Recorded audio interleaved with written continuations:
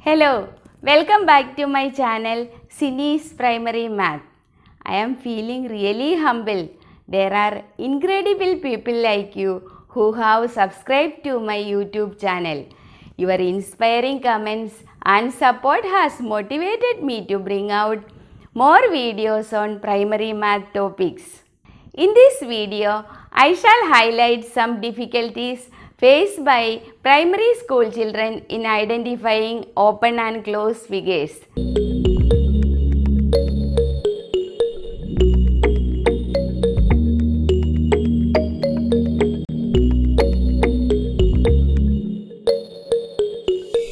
The basic concepts in geometry are not grasped by children easily if we practice conventional teaching methods only. Here is a quiz for you. Look at the plain figure. Is the figure open or closed? A bit confusing?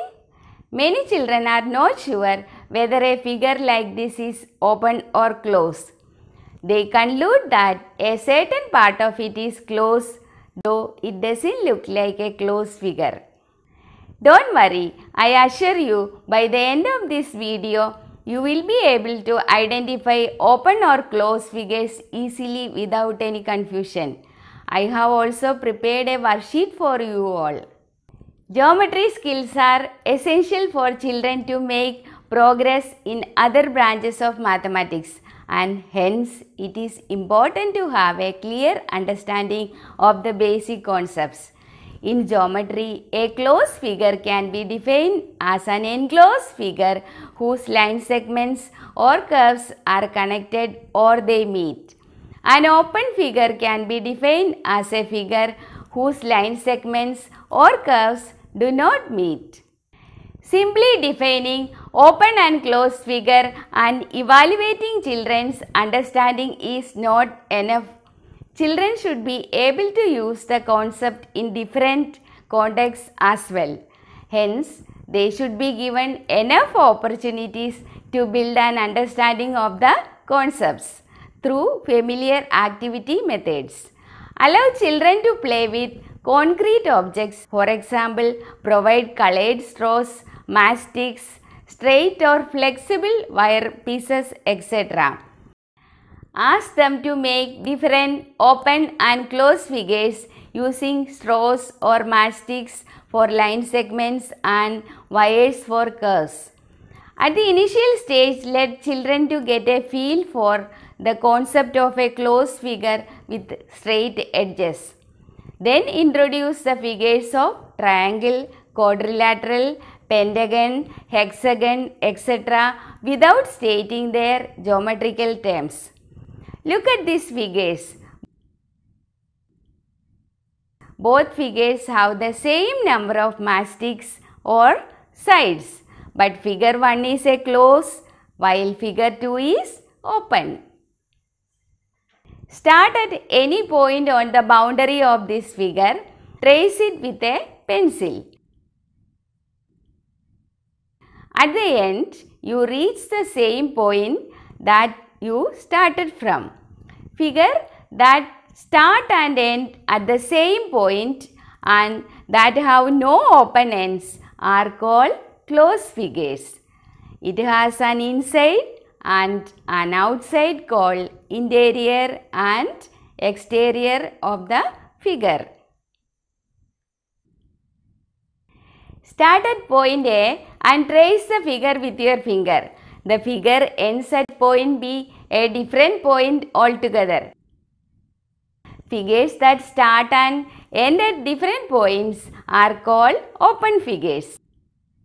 Certain figures can be visually seen as open where both the start and end points are visible.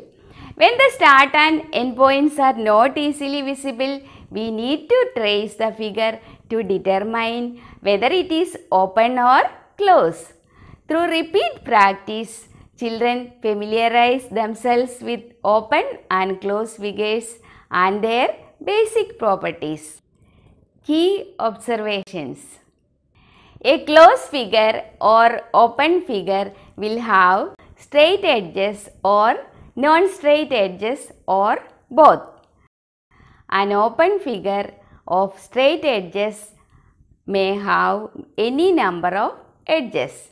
A closed figure has an inside and outside called interior and exterior of the figure. Children's judgment about whether a figure is open or closed develops visual discrimination. It allows them to identify and recognize the likeness and differences of figures. Methods to distinguish whether a figure is open or closed. Method 1.